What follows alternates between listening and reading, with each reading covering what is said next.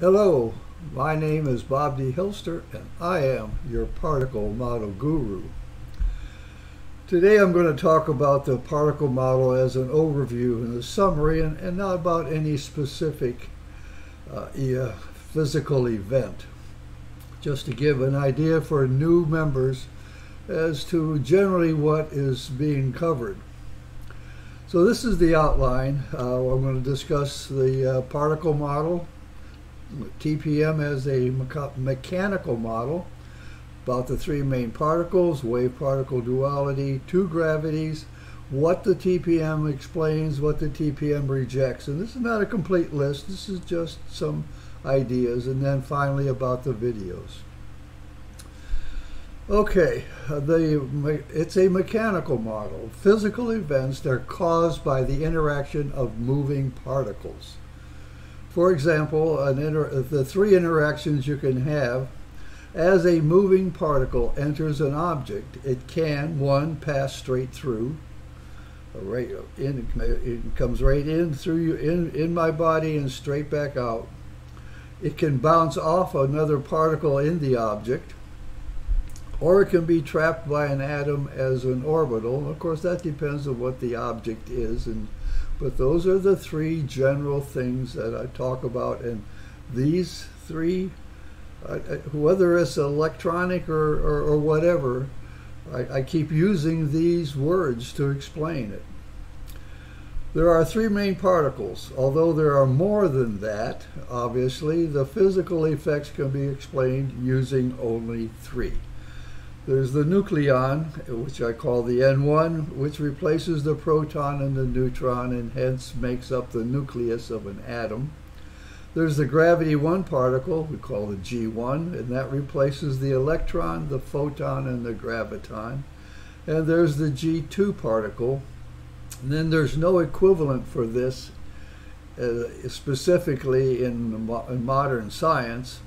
But in this model, it is basically the source of the nuclear binding force. It holds the nucleons together. It keeps the G1 particle in orbit around the nucleus, and as it binds the nucleus and binds the atom, it also binds molecules together. Those are the three main particles. Wave-particle duality. The TPM suggests that visible light is a stream of G1 particles with a repetitive pattern. There is no ether or anything to support a wave-type motion. Stream of particles. Each dot is a particle moving to the right, and the distribution shows peaks and valleys, and that can give you the sense of a wave, but it's only particles. So there is no wave-particle duality in the particle model. There is no electromagnetic spectrum. There's no, you can look on the internet at electromagnetic waves and they got these two waves perpendicular to each other. No, this is what we have. Don't have an electromagnetic wave. We don't have an EM spectrum as well. But there is a spectrum, and it's a G1 spectrum, because the G1 is the particle that's moving and is the light. And it's in wavelengths. The real physical part of the light is wavelengths. There are also two gravities. TPM suggests that there is a second gravity. First gravity is Newtonian gravity, caused by the G1 particle. But there's a second gravity caused by the G2 particle. And it's a busy little field of particles. For light, it causes refraction, dispersion, and when properly set up, it'll cause interference patterns. It's the force that keeps the G1 particles moving around as a magnetic field. It's the force that pushes G1 particles from one place to the other, as in electrons moving, as in lightning and static and shocks and so ever. It is effective in many parts of the circuits, and I just recently reviewed a video that had to do with resistors. I haven't got to electrolysis yet. We'll do that. The TPM explains things that modern science doesn't have an explanation for. Left-hand rule, of course. Most people talk about the right-hand rule because they're talking about current, not electron flow. Well, I'm talking about G1 particles which replace the electron. That's G1 flow, and when you do that, you got to use the left-hand rule.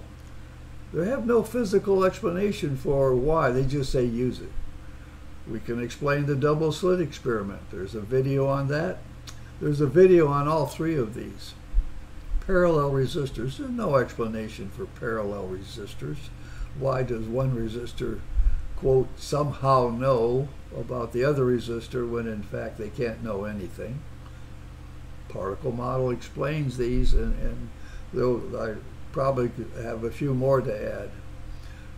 Particle model rejects. Since there is no physical explanation for these ideas, particle model rejects plus and minus charge.